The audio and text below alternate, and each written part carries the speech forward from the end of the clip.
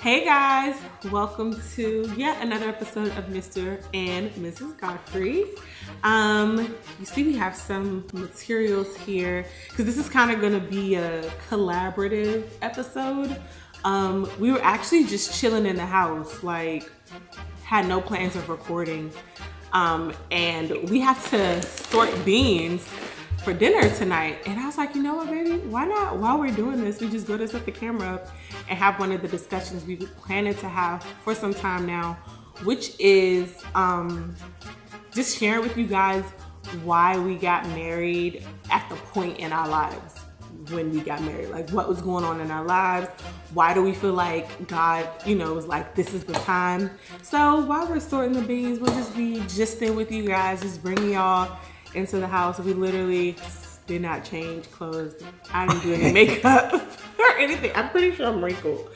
But yeah, so and fun fact, this is my first time sorting beans. Is that I was gonna say that because selecting beans is one of my most favorite food. Like I eat everything, but beans, especially when you do rice and beans. So today is also special because my wife is gonna actually learn how to make beans.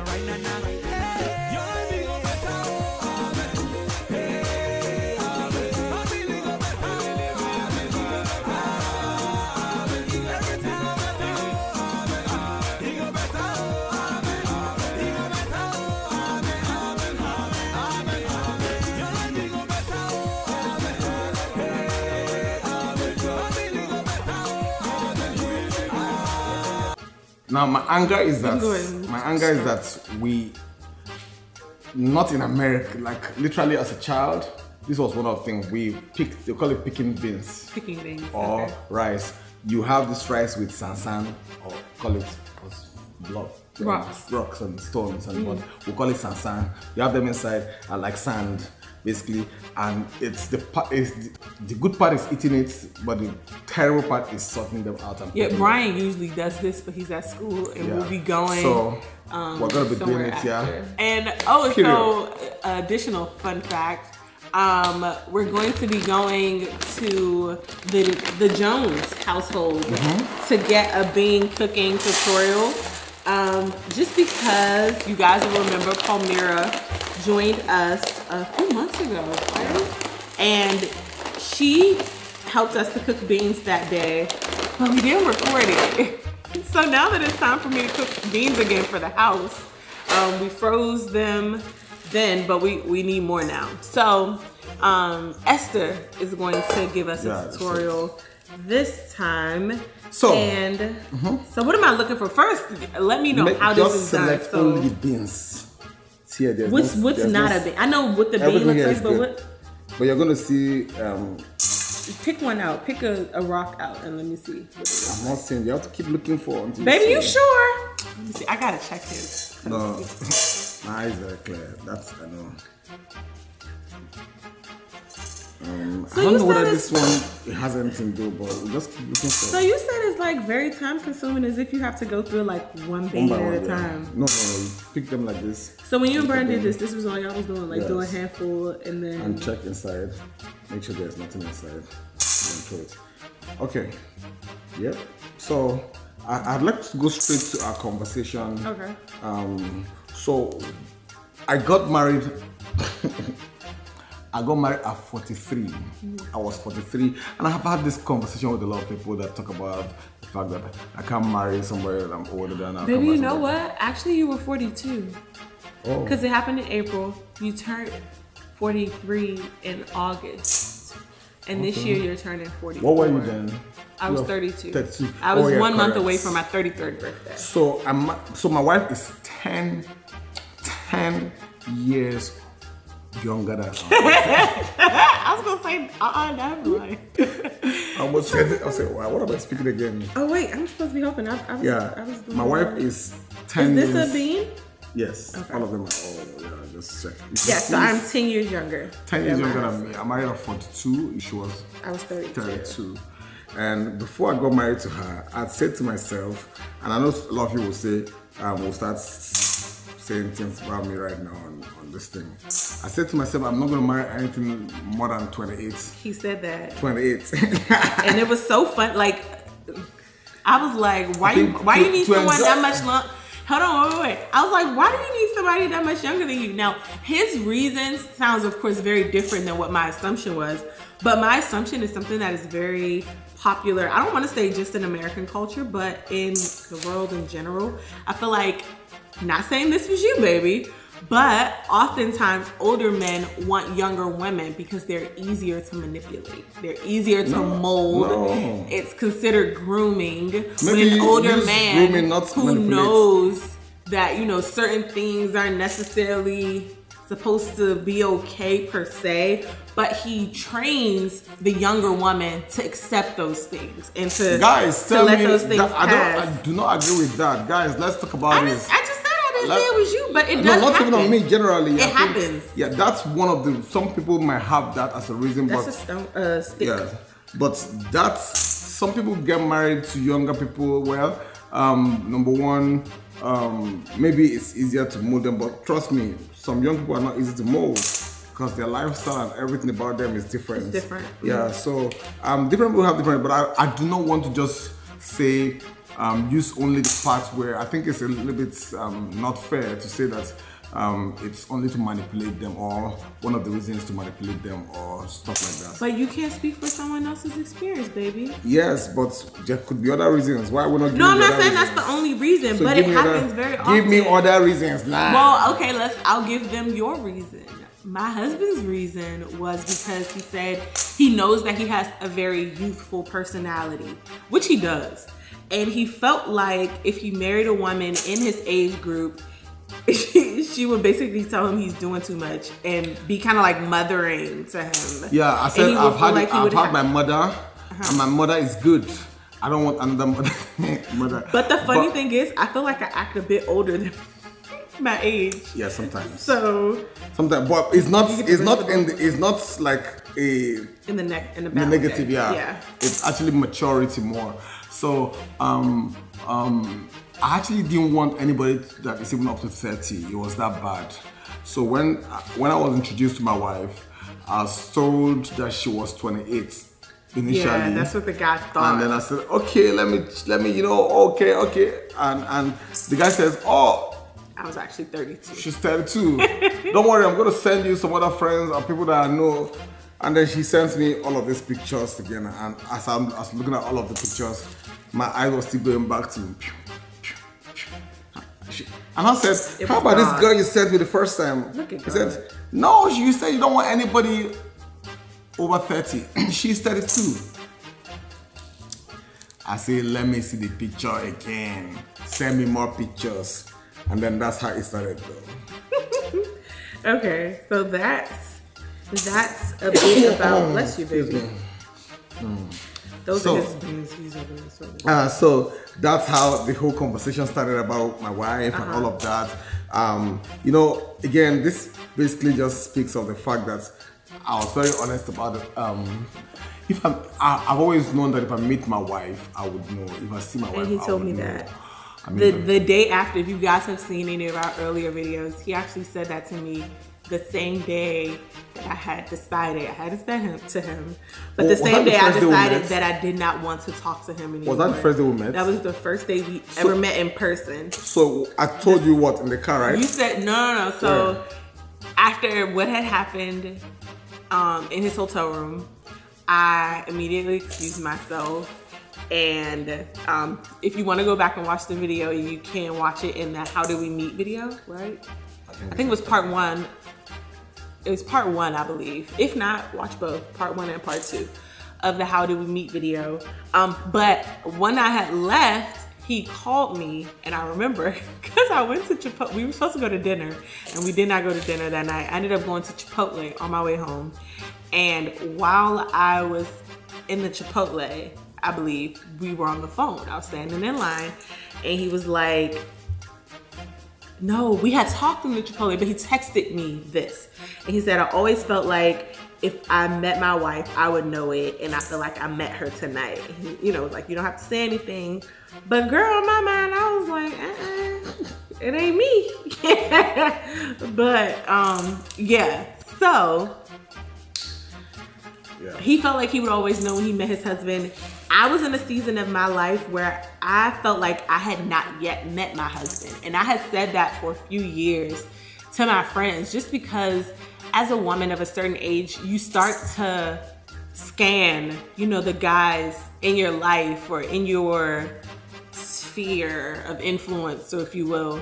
And I was like, you know, I've tried to talk to a few guys here and there, and for one reason or another, we don't mesh. You know, it feels like I'm either trying to convince myself to like them, or there's something about them that I know just isn't right for who I am, who God is calling me to be. So I was saying to my friends for probably like a year plus around that time that I didn't believe I had met my husband yet. So yeah, where I was in my life, should I just kind of share like where I was? So we met in the summer of 2021. And this was like at the end of the pandemic. We're still technically in the pandemic, depending on who you ask. But this was like when things were starting to kind of like open back up. And I had just come out of like a very hard season of like God revealing so many deeply rooted like things in me that had been there for some time. And I think I refused to see them, or kind of just made like excuses for certain behaviors. And when God revealed those things to me, it was like I got hit by a truck. Like, I was just seeing how, to be very honest, yes, God's time is perfect, and he does redeem the time, you know, when we get in his will and we get out of our own way. But he was revealing to me that the reason I had been stagnant, particularly in the area of relationship, is because I had been disobedient. You know, I had refused to like let certain things go, even certain people, you know, still engaging in like friendships with people from my past. And so during that season, I believe beyond the shadow of a doubt, which lasted about a year, was the turning point for me.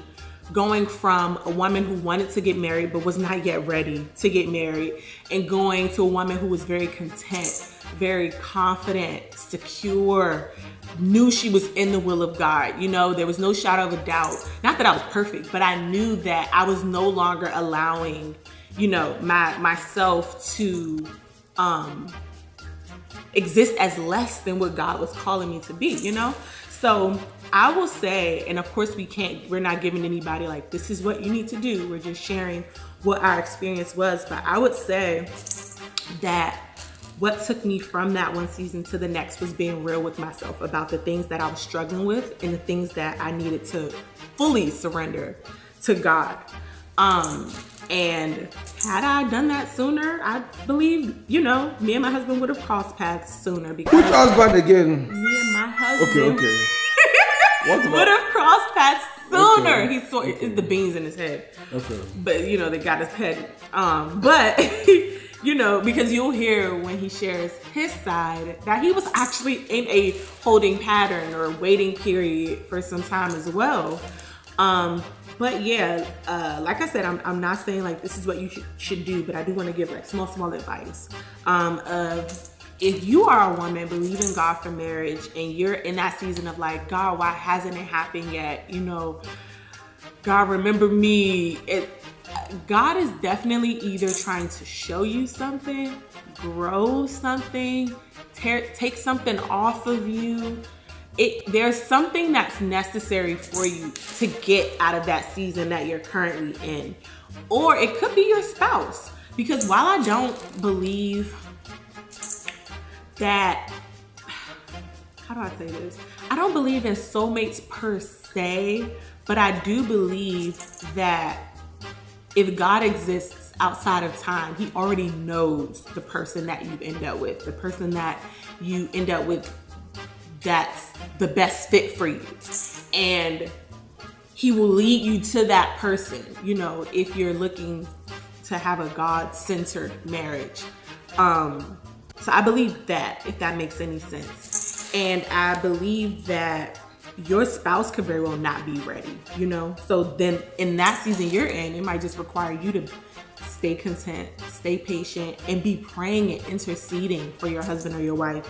Because there were quite a few times where I did that, and the very specific prayers I prayed was, God, if my husband, of course I hadn't met him yet, if my husband is believing any other woman is his wife but myself, may you break that relationship up in Jesus' name. May you bring my husband to me not one day later than I'm ready for him to show up in my life. Be very specific about your prayers. Like, God, if there's anything in me that is not ready to be the type of wife that the husband I want needs, show me how to be that type of wife for him, you know? And I believe God definitely did that, because I think because I was single for so long, and I was also an only child until I was about 15, I enjoyed my own company, which works very well for the profession my husband has, because he travels quite often. So I'm not calling him, texting him every 5 minutes from a place of I need to always be around people, because God, that's just the type of person I naturally was before we met. So I kind of probably talked around a few different things, but I feel like you kind of got a general idea of what I'm saying can potentially be what is causing the delay from a young woman's point of view. And some practical things, a practical thing specifically that's coming to mind to share is also, and I know this is probably more unique to American culture than Nigerian culture, but do not hesitate if you feel it will benefit you to get professional help. Like, I did see a therapist for probably about 6 months or so, just because a lot of the things that God was revealing to me were so heavy, and I wanted someone who had a certain understanding of how the mind works and personalities and how just everything ties together, making healthy decisions, being secure in your decisions. You know, I needed someone to kind of help me along in that process. So don't hesitate. Do the stigma, the stereotypes of what therapy is and what it means. I didn't know what therapy was until I actually attended therapy, and I was like, wow, this is just like a bomb conversation with that super duper wise auntie, that you go to when you just need some guidance or some wisdom. And of course you filter that advice through the Holy Spirit. Of course you should find you a Christian therapist. My therapist was a Christian, someone who's not gonna be giving you third eye and telling you the chakras, and I don't believe in those things. But get you a therapist who believes in the God you believe in and the principles, the biblical principles that you believe in, to just kind of help you along. If you feel like the season you are in requires a little additional help. So, husband, what do you want to share with the young men who are waiting to find their wives? For me, my personal experience about waiting was I knew, number one, not even feeling, I knew I was not ready. And I honestly had met some amazing girls that were really ready to get married. And one of the things, some of them those days, I would just say, man, look at that girl now, she's not. It happened to me so much that most of them got married almost immediately. So everyone, like, I'll meet somebody and we're close, we're friends and all of this. I'm one of those that I'm very, very careful about anybody coming out and say I broke their heart and stuff. So I didn't want to get into, if I know that it was not going to work, no need of getting into a relationship, no need of even talking about it. So I just tried to make sure that, but maybe some years later, I'll now say, man, I probably would have married that girl, I should have married that girl and stuff. So you thought you had missed the one a few times? Yeah, because those girls were amazing, they were they were cool. Now, let me say this. For me, it was more of not being ready from a place of, this is my own personal decision. It wasn't because it's a rule for everybody. I was not financially ready. I was not I've heard that often, mentally ready. I know I was trying to pursue my ministry, and I was focused so much on it that even coming out of that whole level of focus was even difficult at some point. And I knew that I put myself in trouble because I worked so hard, I focused so much. I for about 20 years, I slept for just 4 hours. Just 4 hours for about 20 years. For about 20 years, I worked almost around the clock. I was always recording, I was always rehearsing. If you know me very well, I would rehearse and rehearse and rehearse and rehearse. But I remember one event that we were applying for that we were rehearsing from 6 in the morning till 6 in the evening, 12 hours rehearsals every day for about a month, for Monday through Friday. So for me, it was more about work. Because of where I was coming from as a family, we're born into chronic poverty. I think I probably know, people don't know the full details, but I've shared this a bit too, but in some of the songs that I've written, you know, how we're very, very poor, we're terribly poor, you know, and I didn't want to go through that poverty again, because I felt like, you know what, I've asked people, a couple of people that I've met that were successful, they say, just work hard, just work hard, just work hard. So I never had anybody like there was nothing like therapy in Nigeria. There's no uncle anywhere advising me, nothing. It was just all like the first child in my family, our firstborn, at 12 he left the house. I left the house at 12. The one that followed left the house so we're all leaving the house at 12 basically. So to go to houseboy, to go do I don't know what they call it, but houseboy basically. Now growing up, I planned to marry at 25. Imagine between 25 and 42, almost 20 years later. Didn't we all plan to marry at 25? Yeah, I really honestly wanted to get married at 25. But when I was 25, I was still broke. I was still struggling. I didn't want to bring any woman into that kind of situation. I didn't want to. I knew that even if something told me then that if I got married, even my career would be destroyed. Like it was almost that bad. So, but somehow, yeah, if you don't trust it, just keep it out. Somehow, I started delaying. Okay, maybe when I'm 30, when I'm 32, when I'm 35. I just felt like it was not yet time. But at the point when I was getting to late 30s, I started feeling like, okay, yes, I'm ready. But now the opposite and the twist of it is that you now don't know who loves you for what you are and what you have, as opposed to who genuinely care about you for who you are. So that became another struggle. But my waiting was actually based on the fact that I didn't want to, number one, struggle in marriage. Number two, bring somebody else when I know that I was not ready to come and struggle with me in marriage. So I waited it all, and I'm totally glad that I did. Yeah. So that's basically my own waiting. Now, in another episode, we're going to share on waiting, because I want us to have this as a different topic. We want to discuss later what to do when you're waiting. I mean, you've shared a couple of them, but we're going to dive deep into what waiting is and what you should do when you're waiting. Yeah. So hopefully, when you're not going to be here when we're eating this bean sha. But I hope this has helped you basically to know that, you know, some people marry when they were poor and broke, and they grew up with and all of those things. But today, most ladies will say, I don't know, guys in the chat, just let me know. Most ladies will say, marry potential, no marrying any potential. But and the other side of that, though, and of course this isn't everyone, the other side of that, though, is these women have probably heard the experiences and stories of other women who have built with men to the point of success, and then those men end up leaving them for a woman who would not have chosen to be with them before they were successful.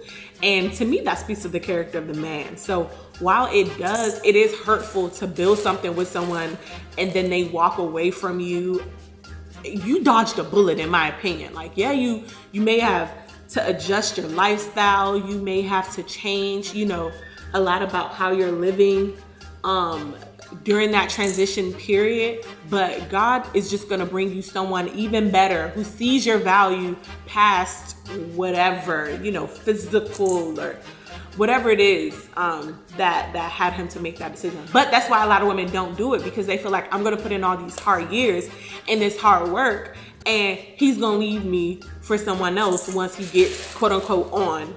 Let me know in the comment section, do you believe in marrying potential? Right? Wait, the fact that you're laughing, do you think that women should believe in that? Because some men even tell you but not it's to. still possible. It's I've had men work. tell me not to. I've had male Let friends us say know in the comment he section. should be at a certain level before he even approaches you because you yourself are at a certain level. And I think this, honestly, it depends on the person. And Let me tell you something. Let me tell you Let me finish my thought, please.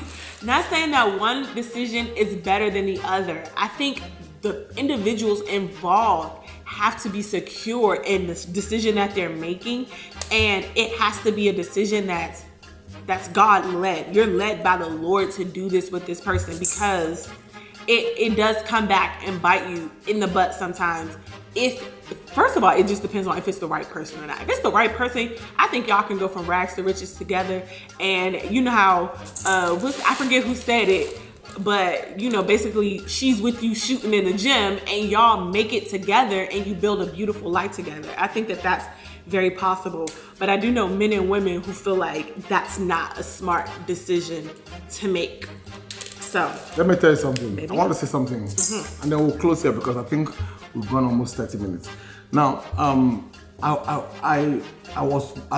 there's one girl I met in church. You were saying you love, what you love? You love what? There's one girl I used to, you know how you're eyeing one girl in church every time? He ain't love nobody before he met me. Trying to summon courage to talk to the girl. I mean, some of my friends that know this, that was there then will know the story. And I couldn't talk to the girl because the girl walks, she's really classy. I think, I feel like you told me about. Wait, hold on, I'm sorry. Did we ever see this person? No. Oh, okay, it's a different story. Okay, sorry. No, that's not the person. I'm going to talk about that one. So, and then I had told one of my friends to go and check if she's single or she's seeing somebody. And my friend went and said, and she probably asked my friend, why are you asking? Say, I have a friend that likes you. I say, who is that? The guy that mentioned my name. Guess what the girl said?